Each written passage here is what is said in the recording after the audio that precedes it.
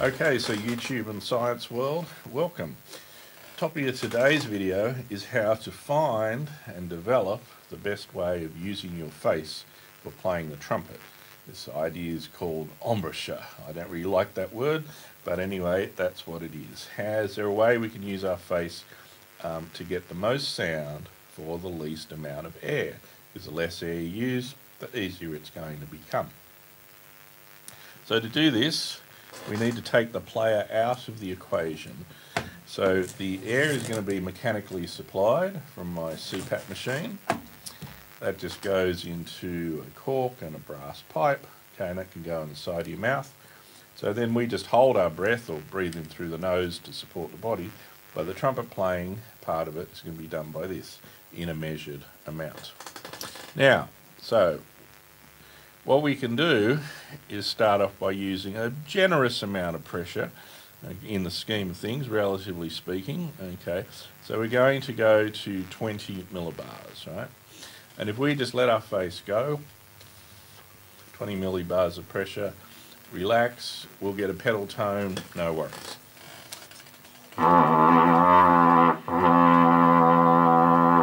If you're not getting a pedal tone, it's not because you're not blowing enough, okay? It must be because there's some tension in the way. So you just got to let that go, keep working with it till you get your pedal tone.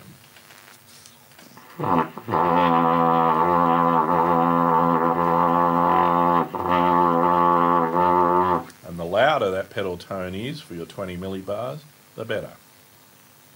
Then once we've done that, we need to do something to bring that pedal tone up to a bottom C. Now there are many theories about what that something is. Some people say you should smile, some people say you should pucker, some people say you should smile against the pucker, some people say you should put your bottom lip towards your top teeth. You know, Jerome Carlette says, oh, you stick your tongue in front of your teeth, you know. And of course the traditional thing that Bill Adam used to subscribe was simply you just need a bit of firmness in the cheeks to make a channel into the mouthpiece. But whatever method you do use or want to use or check out, you can check that out. If you can get a sound out of just 20 millibars, then your method of doing it can't be that far wrong. Okay. For me, I just firm up my cheeks a bit.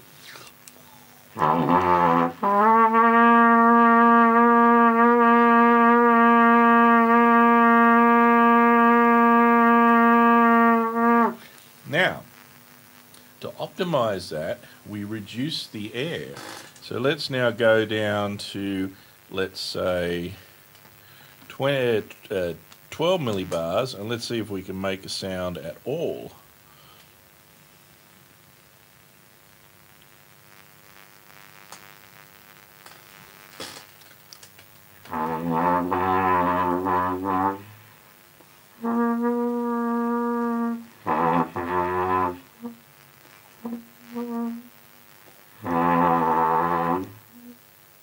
So we can make a pedal tone just, okay, but we can't actually make a bottom C.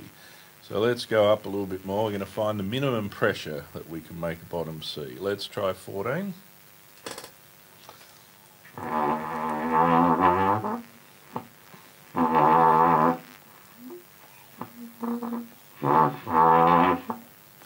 Now let's try 15.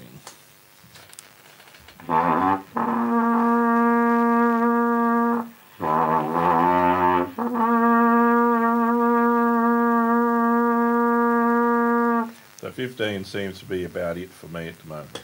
So let's just sit on that 15 and do a kind of long setting exercise.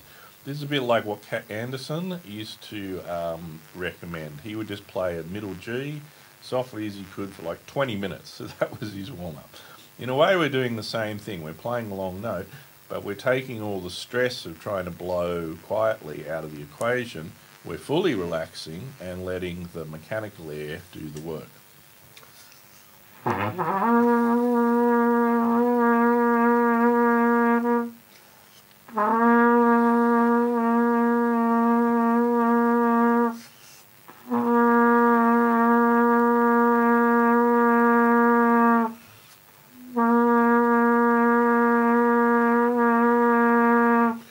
can also optimize or discover other things involved in playing the trumpet.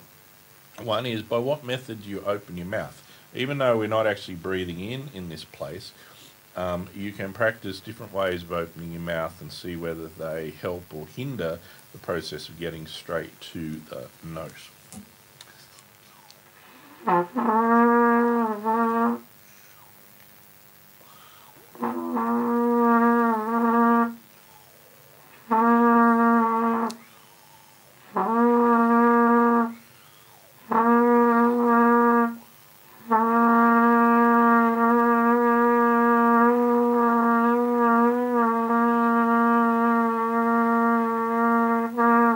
You can also check out other issues such as the alignment of the teeth and the jaws. Do they make a difference? Do we get more sound at our minimum pressure?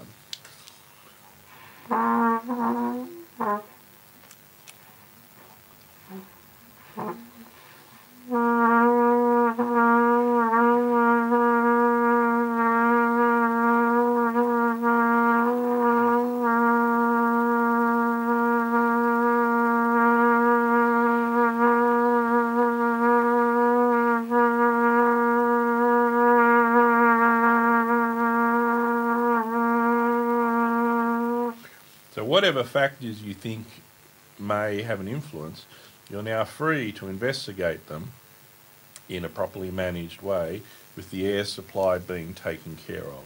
Because if anything you do helps make the note louder, then that's probably a good thing, and or sound better in some way. And if it makes it sound quieter or duller or whatever, then that's probably something you shouldn't be doing, or if it stops the sound altogether.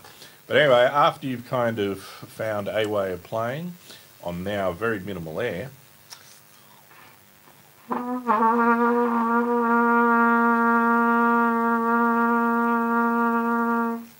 whatever that feels like, you just keep that happening while you apply more air pressure to go up.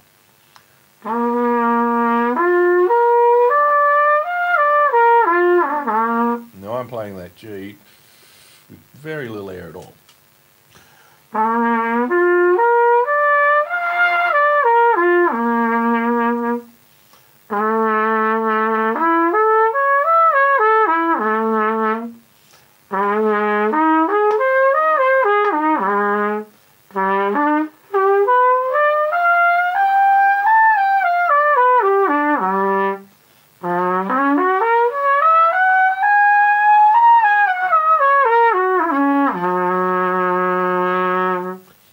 So the trick here is there'll be more resistance here as it's holding back more air pressure, but you've not got to freak out and change anything. You want to keep that optimized setting, okay, as much as possible.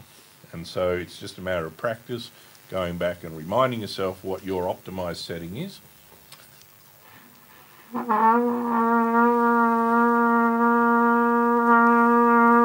And then saying, I'm just going to keep that.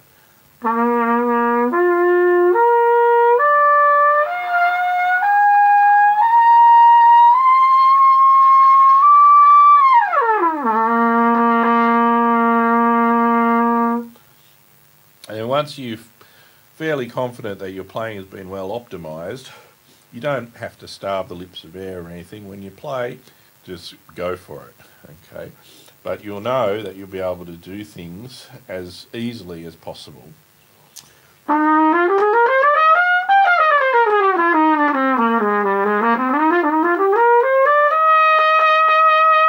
That's a big sound and sounds like I'm blowing like crazy, but actually I'm not. It's very easy.